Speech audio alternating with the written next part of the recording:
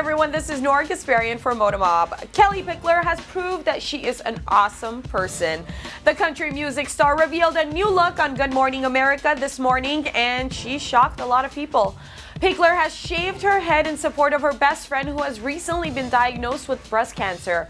Her BFF, Summer Holt Miller, will begin chemotherapy tomorrow. It's been a great life-changing day, Pickler tweeted yesterday, urging fans to watch GMA this morning for the news.